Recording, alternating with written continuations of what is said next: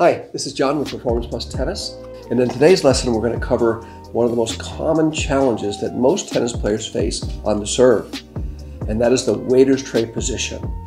And we're going to cover what that is and how you can overcome it with a series of drills that I've found to be very successful over the years. It's really going to help your serve motion. Now, if you don't have a problem with a waiter's tray on your serve and you're serving pretty well, there's still some exercises and drills in this lesson that are going to help you quite a bit. And then finally, stick around to the end because I'm giving away a free gift that's a guide to the key principles you need to master on your serve to make it a professional quality weapon. So stick around and get that free gift, and we'll see you after the lesson. So I'm going to run you through all my favorite drills that are going to help you transition from the waiter's tray serve to the really high performance serve motion that almost everyone is seeking, but so many people struggle with. So of course, one of the main reasons why we have trouble with this transition and getting out of this waiter's tray position is because for many tennis players, we start out that way and we just keep serving that way for a while until it becomes the natural thing that we do. But I want you to think of your serve like an investment account. And every time you serve with poor mechanics, you're depleting your equity. Every time you do the movement correctly, you're building your equity. And for many of you who've been serving incorrectly for quite a while, you're pretty much in negative equity territory. So you've got a lot of work to do just to get back to square one and start building. So think of it that way. So what we're really saying here is that the more repetition you do with the right movement, the better off you're going to be as you build equity in your serve account. And when I'm talking about repetition, I don't always mean with the ball, because this is a distraction from you developing the movement that's ultimately going to give you the ideal serve. So the first exercise we want to do is really simulating throwing, and what I call the palm-to-palm exercise. We've done this a little bit before, where you put the palm of your non-playing hand up, you take the palm of your playing hand and you point it to your ear, face your ear, and then just bring the palm to the palm. So you're on edge here, and you're coming in and squaring up on the hand there, okay? That's going to help start to get the rotational action you need to get the continental grip to activate and get this motion to work much, much better.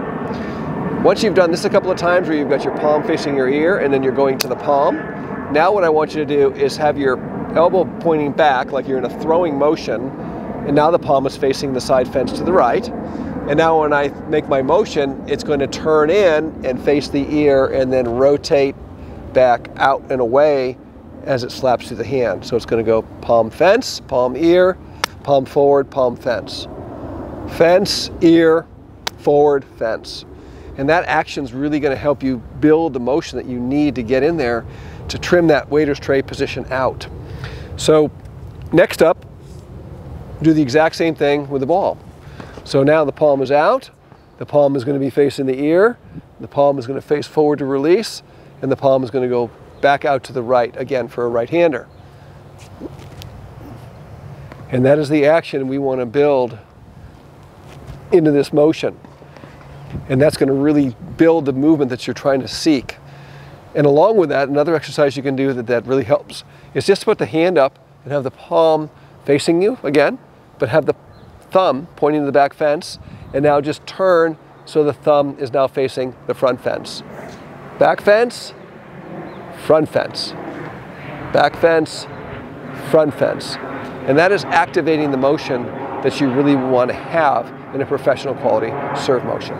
So after you've practiced the throwing motion, you've got this movement established, put the racket in your hand, make sure you've got the continental grip where the hand is on top, straight line from the tip of the shoulder to the end of the racket, also called the hammer grip. And this is the grip we want to be serving with. And this is really where most players struggle, because in the motion with a continental grip, there's only one place where the strings actually face the ball, and that is as you come into contact.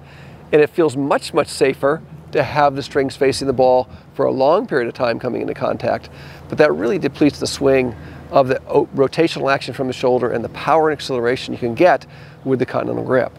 So, and this is really where, so many players, and I get requests or inquiries all the time, I'm doing so many things right, John, but I just can't break this waiter's tray motion and movement. I can't get past this and get into trusting the new movement. So it takes a lot of repetition. So now that we've got the continental grip in hand, just start simulating the exact same motion we were doing with the palm and then when we were throwing the ball. My palm is out, my palm is facing the ear, my palm is facing forward, and my palm is facing right. And just keep doing that and go slow. So you let that action actually blend itself into your swing so it's happening in slow motion. And the more you do this, the more you're going to start to feel how that racket begins to square up on the ball. And it's very, very important that you get a lot of repetition and rehearse this movement a lot without the ball. I think for many players, we're trying to make this change and this adjustment while we're playing matches, and we're not investing enough time in the repetition to replace the bad movement with the good one. So you've got to do a lot of reps. Now the good news is you can do this anywhere. You can do this at home. You do not have to be on a tennis court to make significant changes in your movement and your motion, at least not at first. Another exercise you can do is a very, very simple one, is just be it up to a fence or a wall and have your racket come up and hit that fence on edge. 1, 2, 3. 1, 2, 3.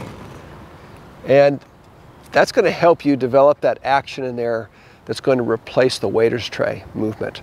Remember, the waiter's tray movement is only happening because you trust the strings facing the ball and you don't trust the edge of the racket facing the ball and then turning in for contact.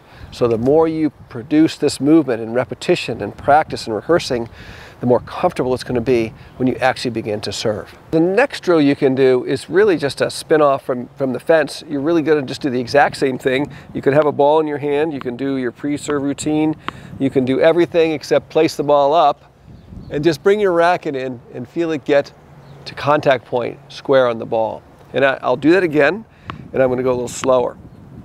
So I'm going to place a ball on edge, coming in, turning into contact, and feel that action right there, okay? And just getting the feel of that coming up is going to help you with the next step that we're going to do. So next up, we're going to place the ball and we're going to make contact, but I don't want you to swing past the contact point. Now, intuitively, we're always told to swing through, follow through on every shot, but stick with me and you're going to discover what happens when you stop on contact. So we're going to place the ball up, contact it, okay? Try to stop right on contact. And you don't have to go that fast. You can go place and slow and hold it there. And a couple of great things happen in this exercise. First of all, you're going to slow down and get those strings squared up on the ball. But the other thing you're going to learn is how to accelerate the racket into the ball to make the ball travel away. And while you didn't see my ball actually travel, it moved along pretty quickly for a swing that lacked a follow-through. So the ball doesn't really react to a follow-through, it reacts to where you accelerate into the contact point. So this exercise is going to help you not only get the feel for squaring the racket up, but it's also going to teach you where that acceleration happens to really make the ball travel away. And this exercise of stopping on contact is also useful and very helpful for those of you who struggle to get to the natural and comfortable extension, the ideal extension on contact on your serve. So it just gives you an opportunity to go place the ball up and get to contact and see if you're up to a nice, comfortable extension. Okay? You're really going to help you feel yourself get up there and pop that ball away. So now that we've performed a lot of different exercises, rehearsing the motion, simulating different types of things that are going to help build this motion the right way, you can begin to get on the court and try to practice it. But what I want you to do is follow this sequence very, very carefully. I want you to perform 5 rehearsals for every ball that you try to play. So I will come up and I will hold the ball and rehearse. And I'll do it again 5 times. I want to rehearse this movement 5 times. And then after I've done, let's say I'm into my 5th one, I do my 5th rehearsal. And now I'm going to play the ball. And when I go to play the ball, I'm not trying to place the ball into a target at this point in time. I'm actually just trying to get the feel for the movement. And if you do 5 repetitions, and when you go to play the serve, it the movement breaks and you go to a forehand grip and you push it through, then you need to go back and do more repetitions. So you can reduce the number of rehearsals between actually playing the ball if you're successfully playing the ball with the grip and getting the motion right. But if you're not, then you need to increase your rehearsals and your repetitions between playing the ball. Keep doing it, doing your rehearsal. Keep working it. And then, after a few minutes, I actually do want you to care where the ball goes, because what we're ultimately trying to do is learn how to control the ball to a specific location in the service box using the motion and the grip.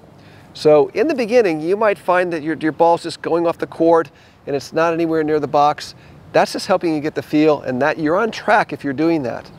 But over time, you're going to transition from just kind of getting the action, the motion right, to holding the movement and really working on placing the ball. And it is that magical time where you're going to start to begin to trust this new motion and this movement and start to be able to place the ball with accuracy and confidence under pressure. But you've got to do these reps. You've got to get your equity in your serve account back up to square one, and you got to start building that equity little by little. And again, the good news is you can practice a lot of these movements and things at home. You don't have to be on a tennis court. And then when you do get to the court, don't just hit ball after ball after ball. Keep repeating the motion that you want to have and then implement that motion with the ball. If it doesn't work, go back and do more rehearsals. So this is a challenging thing to do for many, many recreational tennis players, but the benefits are phenomenal. You very, very rarely see a player that is above, let's say, the 3-5 level who is serving with this type of a motion, this waiter's tray forehand grip motion. Very rarely do you see them higher than a 3-5. Very unusual. And conversely, you almost never see a 3-5 player with this grip and this motion. So I think it's a big factor. If you're trying to become a 4-0, 4-5, 5-0 player, and you're currently in the 3-5 or 3-0 range, this is a key skill to learn how to build and develop in order to achieve your goals in your tennis game. So that's it, the waiter's tray position and how to overcome it with a series of successful drills.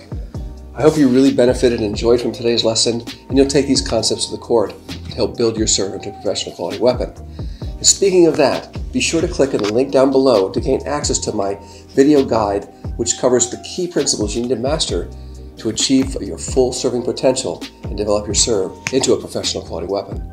I'd love it if you'd like, comment, subscribe to the channel, and leave your comments down below. And let us know if there's a specific topic you'd like us to cover in a future video. We'd be glad to do so. Thanks for watching today's video, and we'll see you in the next lesson.